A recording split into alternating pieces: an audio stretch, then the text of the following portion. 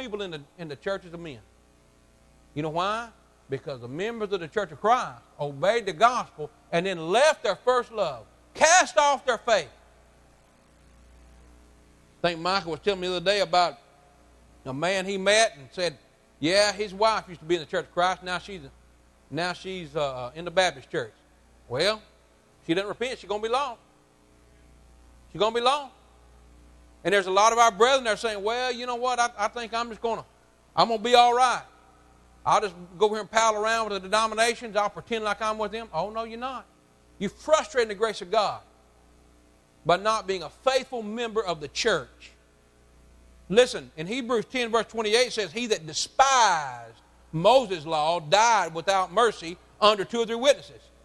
Of how much sore punishment suppose ye that he shall be thought worthy who hath trodden under foot the Son of God and hath counted the blood of the covenant wherewith he was sanctified an unholy thing and hath done despite unto the Spirit of grace.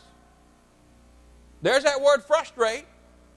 He that frustrated said it not the law of Moses died without mercy unto the witnesses. How much sore of a punishment for someone who has trodden underfoot the blood of Christ. You need to take it seriously, brethren. If you're a member of the Church of Christ, you don't be playing. We're not playing church. You're either going to be faithful or you're going to be unfaithful. Are you going to church only to find a club? Are you tired of looking for the Bible but only getting babble? Are you tired of this commercial? So am I.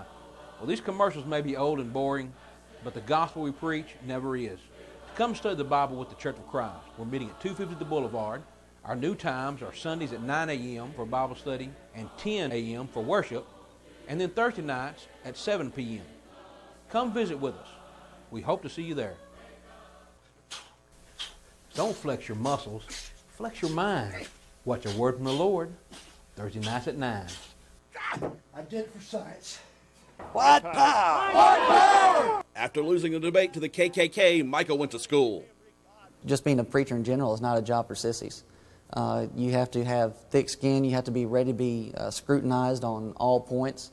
That's one of the things that I believe that they were really trying to help us with, in the school that I was attending, was that some of the instructors, they would kind of pick out some guys and they would just be really hard on them for a certain amount of time. Visit the Martinsville Church of Christ. Services 11 a.m. on Sunday, 7 p.m. on Wednesday. Watch them on TV Wednesday night at 9 p.m. on Comcast Channel 18 and Sunday night on WGSR at 9 p.m. All right, everyone. Welcome to A Word from the Lord. Glad to be with you tonight, and we are glad you are tuning in. You've been watching one of our tent meeting videos that Mark had played. So we want you to know that any of our DVDs or anything that we're doing is free of charge. And here's how you can reach us. Here's my contact information: 250 Boulevard. It's where we meet. You can reach me at 276-340-2653.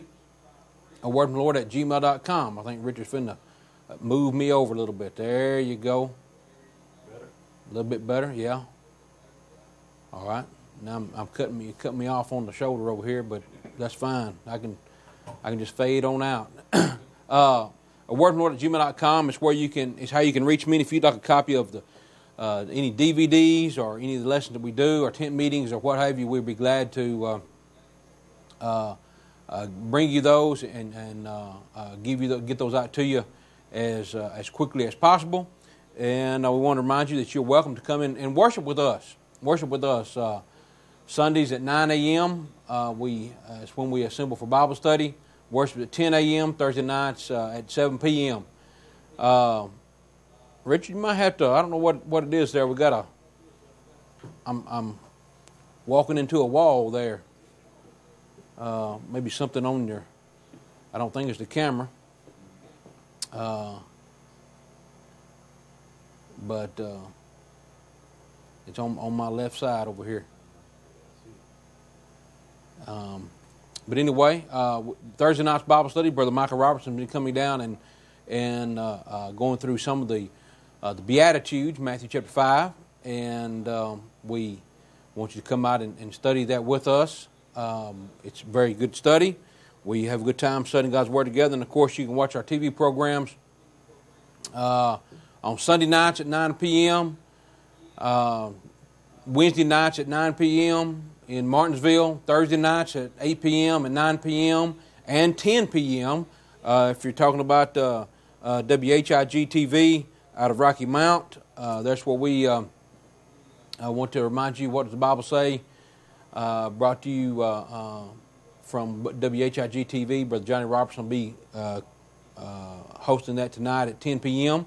So I want you to, when we get through this program, log on to WHIG TV and tune over there and watch that. We'll be glad to answer any questions and help you out in any way we can. So if you're in the Martinsville area, of course, 823 Starling Avenue is where the brethren meet. 120 American Legion in Danville, where Mark is preaching there. And so I want you to go out and visit with those brethren as well anytime you can. Tonight, we want to talk about a problem that I think most people have talked about or heard in the news, and usually we associate this with school, and that is bullying. And we want to talk about taking a stand against the bully. You know, bullying is a problem, like we said, it's in our schools. It's when someone is forcing their will upon another, actually forcing them to do something that they don't want to do, maybe pressing them to act or behave in such a way that's against their wishes or their will. And we talk about, we tout in our society, freedoms. We're the land of the free and the home of the brave. That's what America is. And so we should take our freedoms very seriously.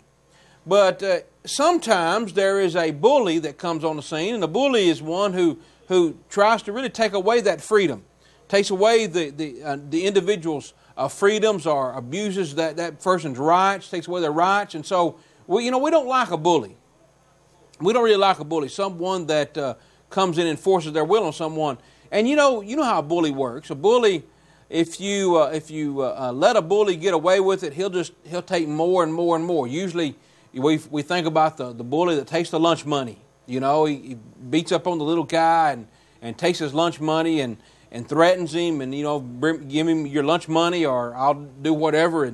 And so the little person, the smaller person, is intimidated. Maybe the weaker person or the more mild or gentle person is intimidated by this aggressive bully. And I think when you see things like that, you typically have a mindset or an attitude that says, you know what, I'm rooting for the little guy. I'm rooting for the underdog. I want the bully to get defeated. I was watching a video just the other day on Facebook, and it was it's really kind of sad to watch, but it was actually the bully was the little guy. And he was picking on this great big kid. And so he was punching him. He hit him in the face a couple times. And I thought, that's so sad to see someone just being picked on, even though the victim was a whole lot bigger. But finally, the victim just had enough of it. He just grabbed that little guy and just slammed him to the ground. And I thought, you know what, I hate to see that, but I was glad to see the bully get a little piece of what he was dishing out. And so it was almost like, if you want to be the bully, the aggressor, then you should not you should not be surprised if someone retaliates. So we're talking about bullying tonight. Now I want to give you a biblical. Go to the Bible a little bit. Let's talk a little bit about the bully. Here's an example of bullying. I'll say in 1 Kings chapter 22, and we'll put our Bible up here in 1 Kings chapter 22. We're going to meet the kings of Israel and Jehoshaphat, the king of Judah. And in this particular passage, we're going to find that the king of Israel, his name's Ahab, he asked Jehoshaphat to come up and go to war with him against Syria. Now Jehoshaphat is a pretty good king. He has his problems. He obviously runs with some bad people. Ahab is not a good friend, and he's not a good ally. But nonetheless he comes up and he says to to Ahab. He says, my people are like your people, and my horses are like your horses, and we'll go up and we'll fight in Ramoth Gilead, and we'll be one. But Jehoshaphat says, inquire, I pray thee, at the word of the Lord today. And the king of Ahab and the king of Israel gathered together the prophets together, about 400, and said, shall I go up to Ramoth Gilead and prevail? Now these 400 prophets, they're false prophets. Jehoshaphat sees through them. He knows that they're not telling him the truth, and he says, well, is there not a prophet of the Lord besides all these that we might inquire of him? All right, we hear what all these other false prophets are saying, the ones that are just going to tell you what you want to hear. But let's talk about a prophet from God. And so they call Micaiah. Ahab knows that Micaiah is someone that will definitely tell you what God says. And he says, well, there's Micaiah, the son of Imlah, whom may inquire of the Lord. He says, but I hate him because he speaks nothing good concerning me but evil. And Jehoshaphat says, let not the king say so, let's call him. And so they call Micaiah. Now, here's what we're talking about the bully. When Micaiah is called, all the false prophets have been giving good news to Ahab and Jehoshaphat, saying, yeah, you need to go up to war. God's going to deliver the Syrians into your hand. But listen to what is told him. The messenger that comes to get Micaiah says, he says, behold now, the words of the prophets declare good unto the king with one mouth.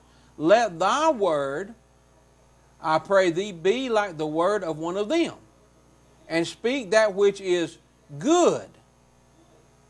Now, his definition of good is speak that which is pleasant to hear. That's not necessarily what's good. But notice what Micaiah says. Micaiah said, as the Lord liveth, I will speak. What the Lord said to me, that will I speak. And so he comes to the king and he says, this is what's going to happen. He sarcastically says, go up and fight. And Ahab knows that he's not really telling the truth. And so finally Micaiah, and I'm paraphrasing all this, you can take your time to read 1 Kings 22. But finally Micaiah gives him a message. He says, you know what? He said, I saw Israel scattered as sheep without a shepherd. And he said, if you go up to Ramoth Gilead, you're going to fall at Ramoth Gilead. Well, Ahab didn't like that, obviously. But come on down. Now, here's where we get to the bully part. That's what I'm saying. In verse 23, Zedekiah. Now, Zedekiah is one of the, I guess, the head false prophets. But Micaiah says, wherefore the Lord hath put a lying spirit in the mouth of all these prophets that have, and the Lord has spoken evil concerning thee. And then Zedekiah, the son of Chenah, went near and smote Micaiah on the cheek and said, which way went the Spirit of the Lord? Which way went the Spirit of the Lord from me to speak unto thee? And so he's showing bully tactics here. We're all saying one thing, and so I'm just going to hit you because I don't like what you're saying. You're making me look bad. I'm going to be the bully here. Well, that's kind of a bully tactic, is it not? The bully comes on the scene, and he doesn't like maybe what someone else says. So the way he deals with an opposing view, or the way he deals with criticism, is he uses force. He uses brute force. He'll hit you and he'll smack you around and he'll beat you up because that's how he's going to impose his will on you. Maybe he's going to intimidate you that way. So that's kind of what the bully does. Let me give you another example of a bully. And I think this may be even more like a bully or bully tactics. In 2 Kings chapter 18. So first we had Zedekiah, the false prophet. He smacks around Micaiah. And that's one example of a false prophet. But of a bully. But in 2 Kings chapter 18 and verse 13, here's another example. Now in the 14th year of King Hezekiah, did Sennacherib, king of Assyria, come up against the fenced cities of Judah and took them. And Hezekiah, look at verse 14, Hezekiah the king of Judah sent to the king of Assyria to Lachish, saying, if I have offended, return from me that which thou which thou puttest on me will I bear. And the king of Syria appointed unto Hezekiah king of Judah 300 talents of silver and 30 talents of gold. All right, so he says, look, I've offended you. Let me just pay you off, and you depart from me. I'll give you whatever you want. Just leave. And so the king Sennacherib says, well, here's what you pay some tribute to me. You pay me a little money here, basically taking your lunch money here, and I'll leave you. And so verse 15.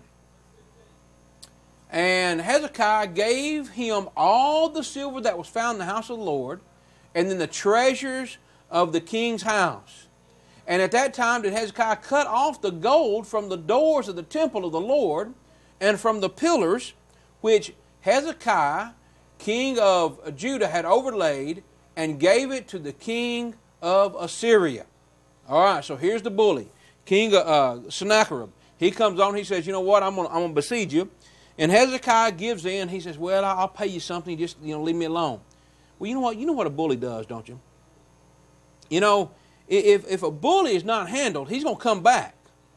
He's going to come back, and that's exactly what King Sennacherib does. He comes back for more. Well, I got a little taste. You gave me a little something. You gave me some gold and silver. I tell you what, I think maybe you can give me a little more. Maybe I can take a little bit more from you. So here he comes. Now, in verse 23, we're in 2 Kings, chapter 18. Let's skip on down to verse 23. Here we have, now therefore, he sends his captain, Rabshakeh, and he says, he's giving this message. He says, now therefore, I pray thee, give pledges to my lord the king of Assyria, and I will deliver these 2,000 horses, if they'll be able on thy part to set riders on them. All right? So now he's coming back. And he says, you're not going to be able to lean on Egypt. Don't think about going down to Egypt and getting help. You can't do it. So he comes back. He comes back for some more. Now, friends and brethren, this is exactly what we're seeing, this bully mentality. They get someone, they take advantage of them, someone they perceive as weaker, and so then they say, you know what, I'm just going to dominate you. I'm going to force my will upon you. Now, the Bible says in Ecclesiastes 8, in verse 11, he says, Solomon says, because sentence against an evil work is not executed speedily, therefore the hearts of the sons of men is fully set in them to do evil. Now, this is a typical reaction.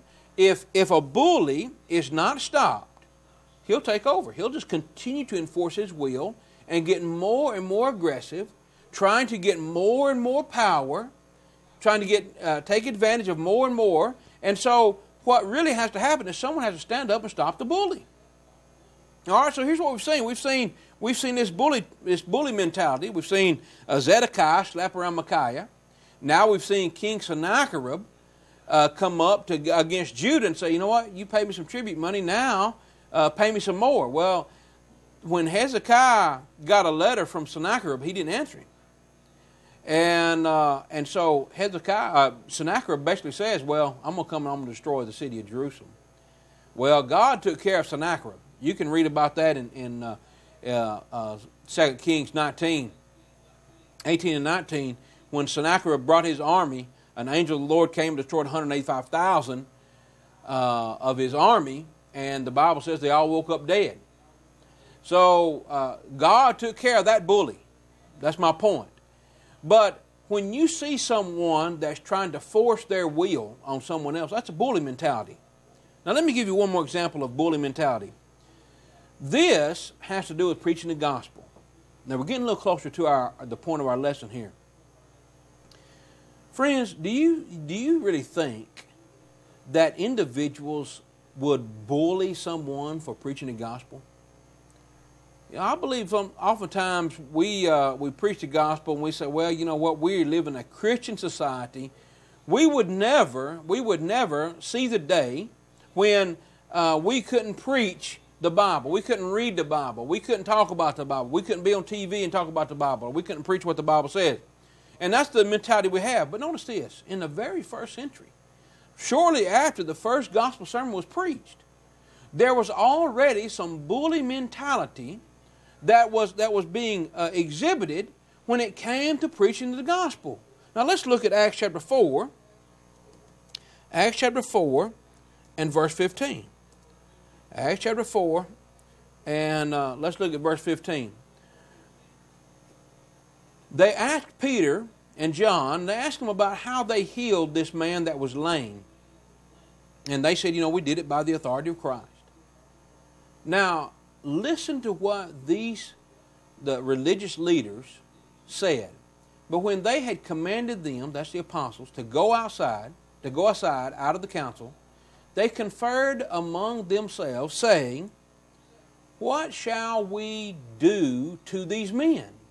For that indeed a notable miracle has been done by them is manifest to all that dwell in Jerusalem, and we cannot deny it. All right, so what are we going to do to them? What are we going to do to these men? But that it spread no further among the people. Let us straightly threaten them, that they speak henceforth to no man in this name. Now, you see what they're doing? If we're going to stop this so that it doesn't spread any further, we're going to threaten them. We're going to tell them that if they don't quit, something bad's going to happen. You've got to stop this. You can't say what you're saying. You can't do what you're doing. We're giving you a threat. We're threatening you. All right? We're threatening you. Now, listen to what the Bible says. In verse 18, they threatened them. And the Bible says, and they called them and commanded them not to speak at all, nor teach in the name of Jesus. Don't you do it anymore. Now, verse 21, so when they had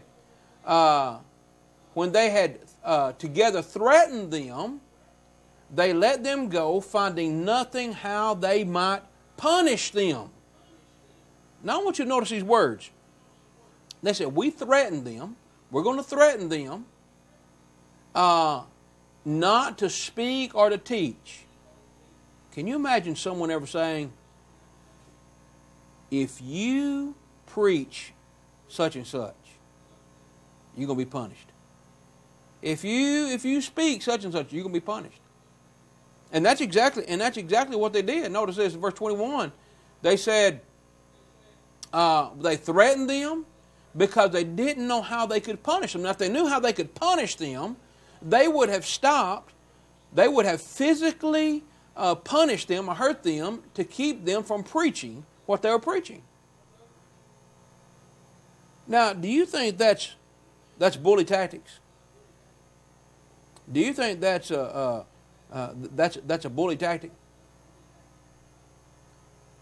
Friends, I'm going to tell you that there is bullying going on. People are bullying the truth. Now, that's what we're looking at tonight. We're talking about bullying the truth. Stop the bully who's fighting the truth, who's picking on the truth. People are bullying the truth to try to get it from being told. In foreign countries, there's a reason why political dissidents, people who oppose their government, are usually kidnapped, taken away, and no one ever hears from them again. China, Cuba, places like this, where there's not a freedom of speech. If the government does not like what you say, they will seek you out and they will quiet your voice. They will stop you from speaking. They will not let your message out. That is exactly what was going on in the first century when it comes to the Bible, when it comes to the gospel. They said, we want to punish them. You need to shut your mouth. Now, you might be saying, well, that'll never happen today. I'm going to tell you, friends, you better be watching. You need to open your eyes. Because there's a lot of bullying going on, and the bullies are picking on the truth. Now let me give you another Bible example. Let's go on. In Acts chapter 5 and verse 17. Now remember, this is just one chapter later. One chapter later. I'm going to put this up. My background is not cooperating here, and so we're getting kind of busy. I'm going to just go ahead and just put our text up here so we can read it. All right? So Acts 5 and verse 17. Then the high priest rose up, and all they which were with him, which is the sect of the Sadducees, were filled with, now watch it, were filled with indignation, and laid hands on them, and put them in a common prison. Now, what do you think the mindset of these people are? We told them not to speak. But we are so angry at the message that we're going to put hands on them. Now they're in jail. Now they're in jail for preaching the gospel. They put them in the common prison. Now they're in jail. Now, I'm going to ask you, do you think this is going to happen today? Do you think anybody would dare try to bully the truth to keep it from being spoken? Do you think that anyone would dare come up and say, you know what, I just don't think that that needs to be said. We're going to have to threaten you not to preach it. We hate that message so much, we're going to try to stop you from preaching it. Now I've heard people say they've said that to us. They've said that to us. Do everything they can to get us off the air. Now why? Why would they say that? Why would they threaten that? Why would they bully us? Why would they bully the truth? Unless it was because something was being said that they didn't like, and the only way they had to answer it was to physically shut the mouth of the messenger. Now, do you think that's going to happen? Do you really think that's going to happen? In Acts 5 and verse 40, let's skip on down to Acts 5 and verse 40. Let's just see what it comes down to. Now, this is Gamaliel. Gamaliel's giving advice to people about how to deal with the apostles. He says, be careful what you do with them, because if they're from God, then you can't fight against it, and so forth. And to them they agreed, and when they called the apostles and beaten them. Do you get that? And they beat them. They beat the apostles and commanded that they should not speak in the name of the that they should not speak in the name of Jesus, and let them go. They beat them. And then command them again, don't speak. Well, I say this is kind of like that old saying, if you can't beat them, beat them. That's what they're doing. They don't like the message, so they will threaten. They will bring out the big guns. They will do whatever it takes. They'll drag them to court in order to get them to hush. Now, friends, I want you to know that this bully tactic has always been used ever since God's message has been proclaimed. The bully method has been used. Every time God has a message for people and they don't like the message, they usually wind up killing the messenger, threatening the messenger, beating the messenger, and ultimately killing the messenger. Now, if you don't think that bullying is happening in our society, I just want you to consider this. This is an example of bullying. This is an example of how bullying to keep something quiet really works. The first article I'm going to show you here is an article about let's see here. It's an article from West Hollywood. It says West Hollywood, that WeHo is West Hollywood. West Hollywood bar to deny entry to lawmakers who back anti-gay legislation. Now I want you to see the bully tactics come into play here. There's a bar in West Hollywood. It's called the Abbey Food and Bar, and it is it's a homosexual, popular gay bar. And this is what the article says. You might not can read this, but it says Southern California lawmakers who support legislation to discriminate against gays and lesbians now have one less hot spot to visit in West Hollywood. Well, I would say big deal. You know, who would want to visit anyway? David Cooley, the founder of the Abbey Food and Bar, located at whatever the address was there, has announced the popular gay bar will add any legislator in any state who votes, quote, for bills to allow for discrimination against LGBT people to a deny entry list.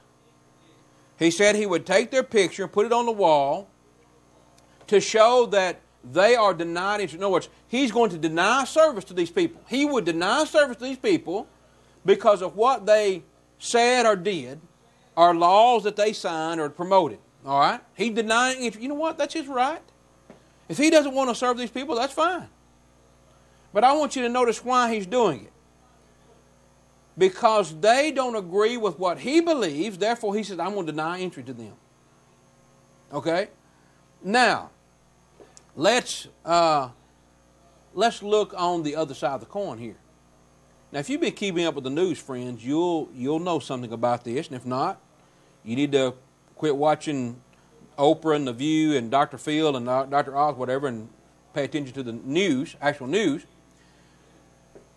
But in Arizona, there was a Senate Bill 1062, Senate Bill 1062, that basically was a freedom of religion legislation. They were just modifying a law that had already been on the books for 15 years, and basically it was a piece of legislation, a bill, that would promote religious freedom, and it would prevent anybody who had a certain religious belief from being forced to engage in any kind of activity that went against their religion or violated religion, like baking a cake for homosexual marriage.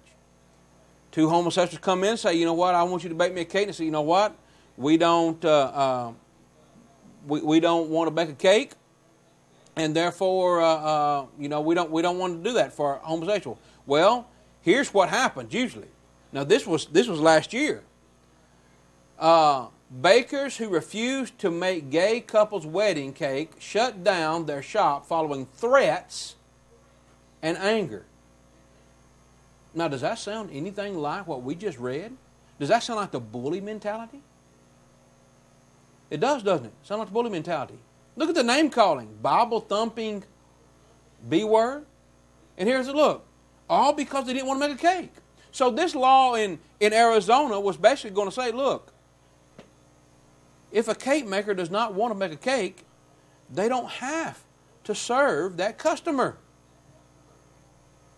But here's where our society is. Here's the bully mentality. The NFL, that's the National Football League, was debating whether they should move the Super Bowl from Arizona this next year, this coming Super Bowl, because of this so-called anti-gay law, which wasn't anti-gay.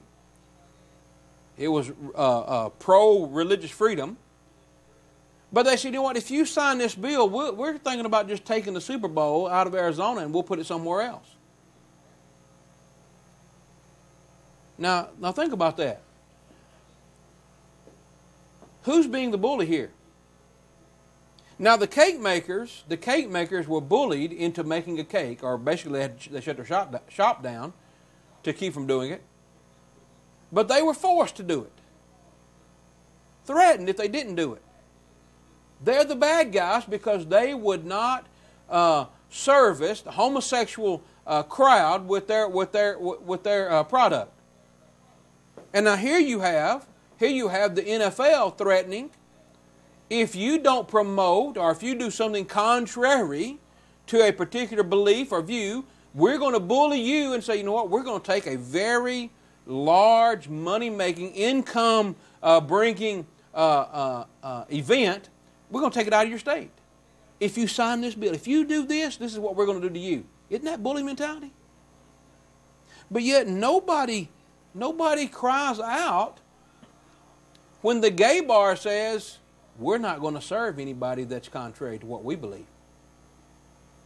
Now wait a minute. So if you don't believe in homosexuality, you still have to bake a cake.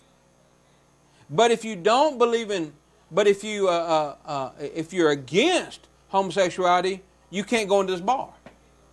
So we're going to say we won't service you because we don't like what you believe, but yet you still have to do something that's against your will. Now I'm saying that's bully mentality. Now, friends, do you really think that we are living in a society that the bully tactics, bullying against the truth, is really not going to come to the forefront? And soon it's going to be, if you say anything against what someone believes, that they're going to threaten to hush you, to sue you, or to do bodily harm to you. All those things have already been said to us. They've already been said to us. We've been threatened with lawsuit after lawsuit after lawsuit. Really? Seriously? We're just preaching something that you don't like, so your first reaction is, I'm going to sue you? You don't like the truth, so the first thing you do is you want to bully and intimidate someone to get your way, to get them to hush or shut up or to conform to what you believe? Isn't that the bully mentality? Now someone might be saying, well, James, I just don't believe that that would happen today. I just don't believe that individuals would force someone to not preach the truth. Oh, really? The NFL would do it, right? The homosexual agenda would make cake decorators do it. What about this? Here's a millionaire gay couple that's suing to force the church to perform their wedding. These two homosexuals basically they're saying, we've launched a challenge to the government's decision to allow some religious groups to opt out of marrying same-sex couples. This is what Barry Druitt-Barlow says.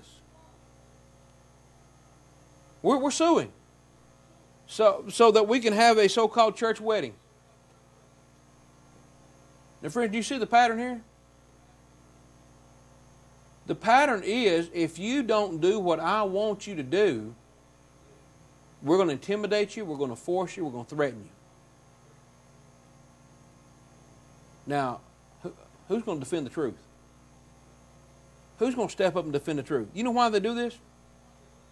It's because, friends, they don't really have any way to defend their own position. So it always is the case that those who oppose the truth, who cannot answer the truth, always resort to violence, physical contact or physical threats in order to get their way. Let's go back, if you would, to the book of Acts. In Acts chapter 5 is where we read about them threatening them. They threatened the apostles, then they beat the apostles, they put them in jail, they released them, beat them, and then let them go.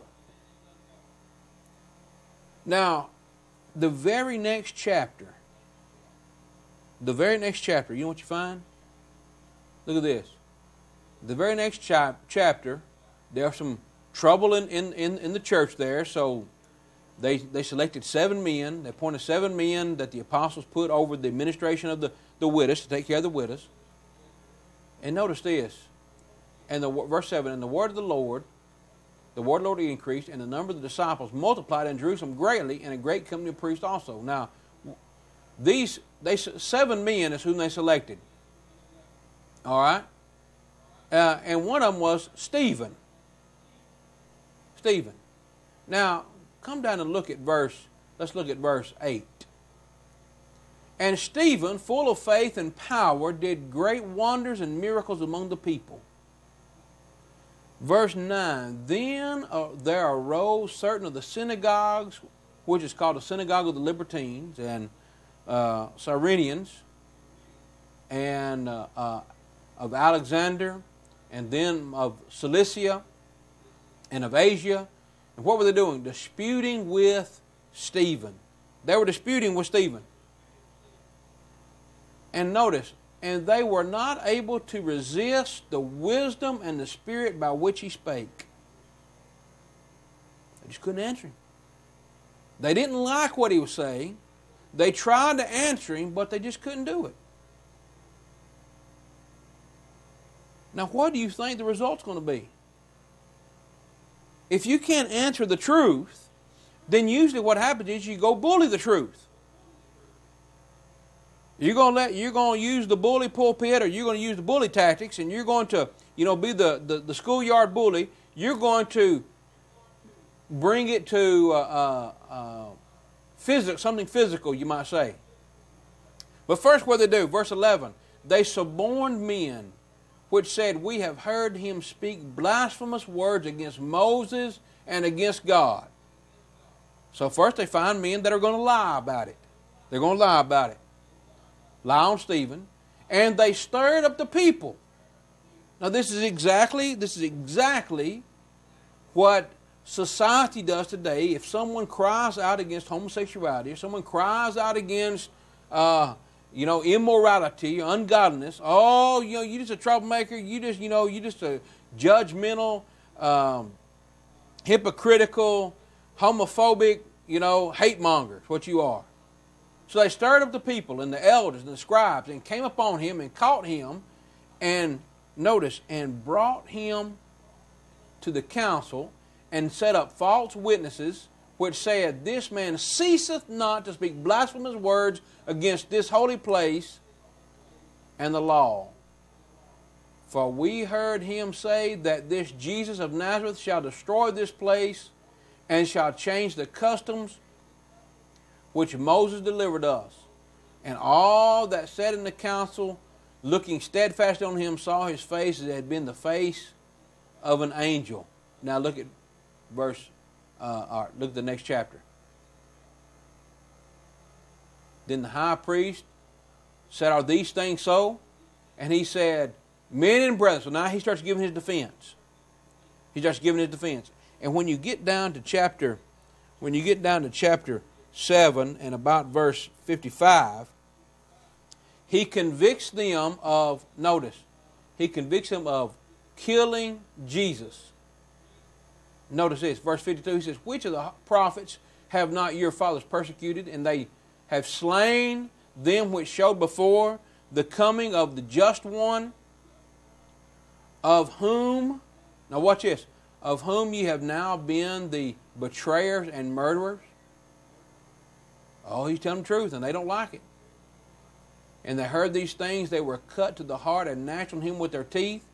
But he, being full of the Holy Ghost, looked up steadfast into heaven, and saw the glory of God, and Jesus standing on the right hand. And he said, behold, I see the heavens open, and the Son of Man standing on the right hand of God. And they cried out with a loud voice, and stopped their ears, and ran upon him with one accord, and cast him out of the city, and stoned him. And the witnesses laid down their clothes at a young man's feet, whose name was Saul. And they stoned Stephen, calling upon God, saying, Lord Jesus, receive my spirit. And he kneeled down and cried with a loud voice, Lord, lay not this sin to their charge. And when he said this, he fell asleep. They killed him. We don't like what you're saying. we're going to threaten you. Don't preach it again. We don't like what you're saying. We'll make somebody lie. We'll make up lies about you. Do you know what people say about the Church of Christ? They don't like they don't like the truth that's being preached. So you know what they say? They're a cult. You know, they make people go crazy. I heard on the headliners, Monday headliners. I just heard it, part of it tonight. You know, people they leave there, they become atheists. Oh, really? Is that the best you can do? Someone says, well, people leave over there and they just, they're just all messed up in the head. Maybe they're messed up in the head before they got with us. And we tried to help them. As a matter of fact, the guy that was talking about all that we've done for this one man was saying, well, they helped him out. Yeah, we gave him a car. Brethren helped him with his vehicles, his finances, got him straightened out. There's a lot of people that come to our door and we help them out. Now, whether they choose to stay, that's up to them. But typically what happens is when someone hates the message, then they're going to start saying all kinds of things about us. Yeah, you know what goes on up there. And no one ever stops to check out. Is it true? Our doors are open. We're on TV how many times a week? Sunday night, Wednesday night, Thursday night. We have Bible study on Sundays, Tuesdays, Wednesdays, Thursdays. It's easier for you to find a night when you cannot talk to someone in the Church of Christ than it is the other way around. I mean, you cannot find, you may not find someone in the Church of Christ that having Bible study on Monday night or Friday night or Saturday night, but the rest of the nights, there's 4 nights a week when you can talk to someone about the gospel and you find out what the Church of Christ is all about, either in our Bible studies or on TV programs. You think about that. We are open. I mean, we're an open book. Now, why would anybody want to bully the truth? Unless it's because they don't like the truth. Now, here's my question to you, friends. We talked about those school bullies. What kind of person are you when it comes to bullying the truth? In the cycle of bullying, here's what you have. You have the victim. You have the victim. And then A is the bully. A is the bully who's picking on that person or, threatening them, maybe beating up on them, punching them, intimidating them in some way or fashion. Then there's a group of people that's labeled B. They're the followers. They're kind of with the bully. They're egging it on. They're the ones that are maybe even participating in it. Then you have the supporter. He takes part in the bully. Maybe, he may not be actually doing it, but he's the one that's jeering them on, Then you have the passive supporter. Yeah, I'm not going to say anything about it. I'm not really cheering it on, but I'm enjoying watching the bullying, I think it's funny. I'm taking pleasure in seeing someone else be mistreated. Then you have the disengaged onlooker in verse number E, letter E. The disengaged onlooker. I'm just kind of looking on. I don't really have a dog in that fight one way or the other. Then you have the passive defender. Someone who's looking on and says, you know what, that's wrong. Bullying is wrong, but I'm not going to step in. I'm not going to get involved. Oh, it's wrong. I hate to see it happen, but I'm not going to get involved. And then you have the defender. The one who actually steps up, tries to stop the bully, and helps the victim. Now, friends, in the scenario that we're painting here, the victim is the truth. And the Church of Christ is the defender of the truth. And there's a lot of individuals that I know watch this program, watch our programs, come to our Bible study and so forth, participate in our tent meetings. They're not members of the church, but you know what? I say you're down here and you're F. Maybe you like to hear the truth preached. You want to see the truth defended. But you're not going to get engaged. You're not going to get involved. Because you know what happens. You know what? If you get involved, guess what? You move up to G. And that means you have to have direct contact with A and B. You have to have direct contact with the bullies. And you're just not going to be someone that's going to be the victim here. So you stay over here in your little corner. Now, here's what the world would have us to believe. The world would have us to believe that we need to be, at the very least, we just need to be F. We need to be people that have our own opinions, have our own mindset, have our own thoughts and our beliefs, our own convictions, but we don't dare say it. If it's contrary to what someone else believes or what some small minority thinks, if you say it, you're going to be in the sights. You're going to be on the firing line.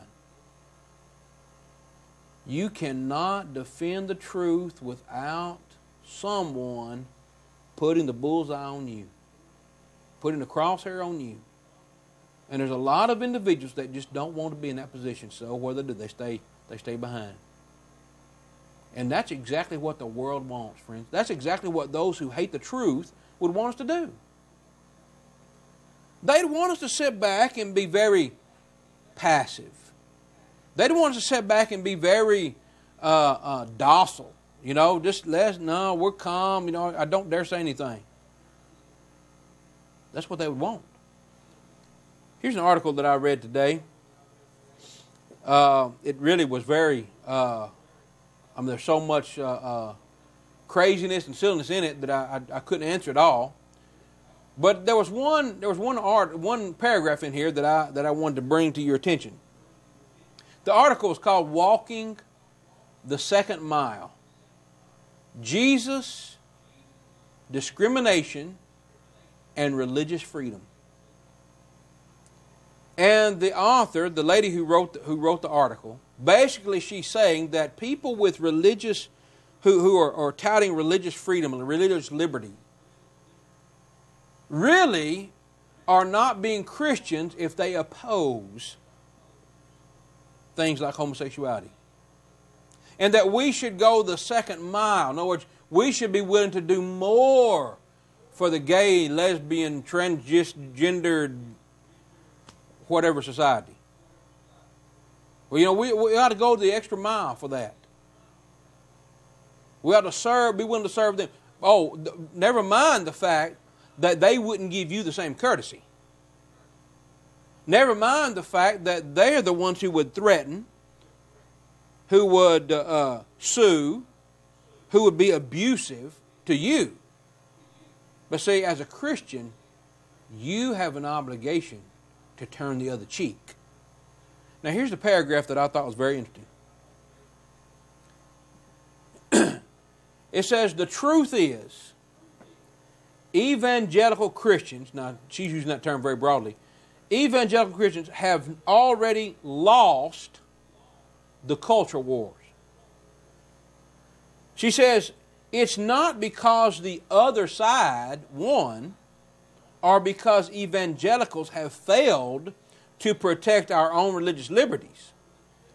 Evangelicals, now listen, evangelicals lost the culture wars the moment they committed to fighting them. The moment they decided to stop washing feet and to start waging war. Now you think about that. You know, I read that whole article, and it's pretty lengthy. But I read that article, and this is the one paragraph that really summed it up. You see, the way that the bully of the truth,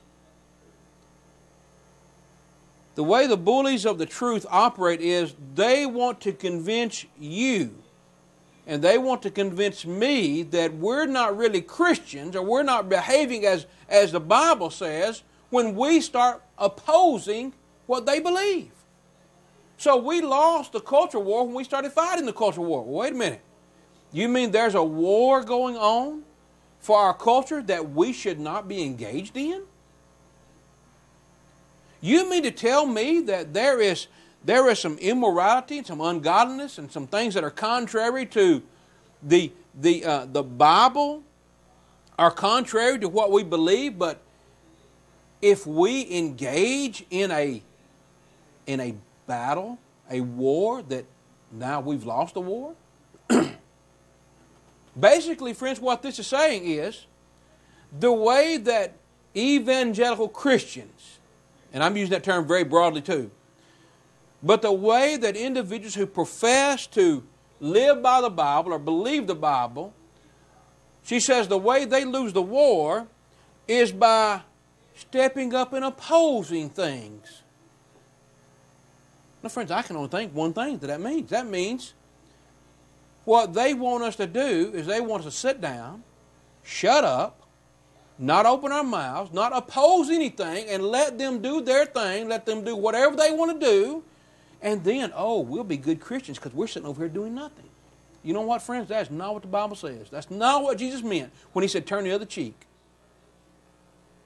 And so help me God, I will not sit back and say nothing about the immorality and let someone threaten me or intimidate me to say, well, you're not a Christian if you act or oppose the things that the Bible opposes. When someone says, you need to let me do what I want to do, that's the bully mentality. The bully says, you need to leave me alone. You need to get out of my way or I'm going to run over you. I'm going to sue you. I'm going to threaten you with bodily harm. And that's exactly what they do. Now the question is, where are you going to be when it comes to the opposing those who bully the truth? Are you going to be the one that sits over here on the side and not say anything? Or are you going to be someone that steps up and toes the line and says, I'm going to defend the truth? You know, the Bible does not say that we should be passive and sit back and do nothing. And that going the extra mile or turning the other cheek is simply turning a blind eye to evil. That's what really they would have us believe, that turning the other cheek is really turning a blind eye. And that's just not the case. You know, we read Acts 4 and Acts 5, where the disciples were threatened and they were beaten. And notice the reaction in both instances. Notice this. In Acts 4, verse 19,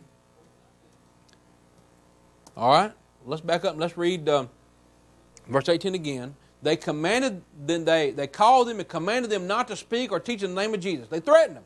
Don't you do it, don't you do it. And here's the response. But Peter and John answered and said to them, whether it be right in the sight of God to hearken unto you more than unto God, judge ye. He said, you just go ahead and just figure it out. If you think it's better for me to listen to you rather than listen to God, then you just decide that. But here's what we decide. We cannot but speak the things which we have seen and heard. I just can't help but say what the gospel is. I just can't help but preach it. That's what Peter's saying. You can decide. You decide whether it's right to listen to you more than to listen to God. But we already know what we decide. We decide it's better to listen to God than to you. And that's exactly what they said. That's exactly what they said in Acts 5. Acts 5, and we're going to look at verse 29. All right? Then Peter and the other apostles, now notice, let's back up and get the thread here. They commanded him, didn't we command you not to teach in His name, and behold, you have filled Jerusalem up with your doctrine? Didn't we tell you this? And you intend to bring this man's blood upon our head? Didn't we tell you don't do that?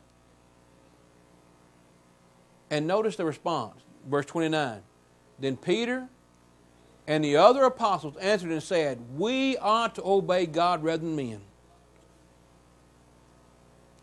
Friends, the bully can tell me, don't preach against homosexuality. And I know the day's coming. The day's coming when the things I've said tonight are criminal.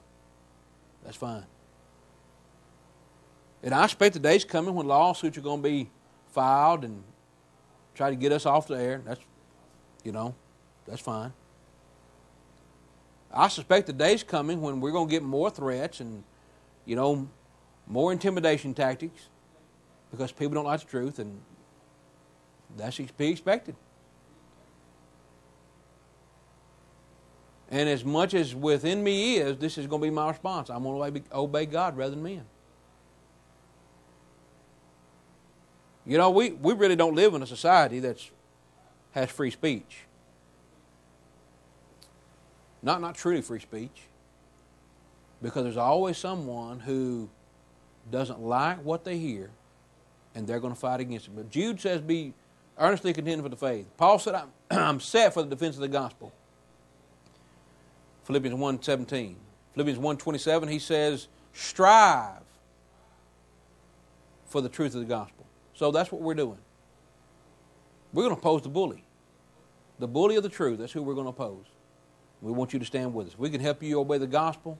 You become a member of the Church of Christ. Be a warrior in the war against wickedness. We want to help you do that. You can reach me. You can reach me tonight on my phone number, 276-340-2653. You can reach me at wordfromthelord@gmail.com. We meet at 250 Boulevard, Sundays at 9 a.m., 10 a.m., Thursdays at 7 p.m. Anytime I can help you, we want to do that very thing. Help us fight the war. Stop the bully of the truth. If we can help you in any way, we want to do that very thing. Thanks for watching. Have a good night. Mark Childry coming to you from our studios in beautiful downtown Reidsville, North Carolina. It's Thursday. We have 46 degrees this hour. Matt Smith has a look at the forecast coming up in just a few moments. We are under a fire danger advisory. I'll tell you more about that in just a second. But we just received word from the Rockingham County Clerk of Superior Court. There's been 4 new filings in local elections. We want to give you these 4 names, and then we will give you the complete list of all of the candidates on our Friday newscast beginning at 5 o'clock. You'll definitely want to stay tuned for that.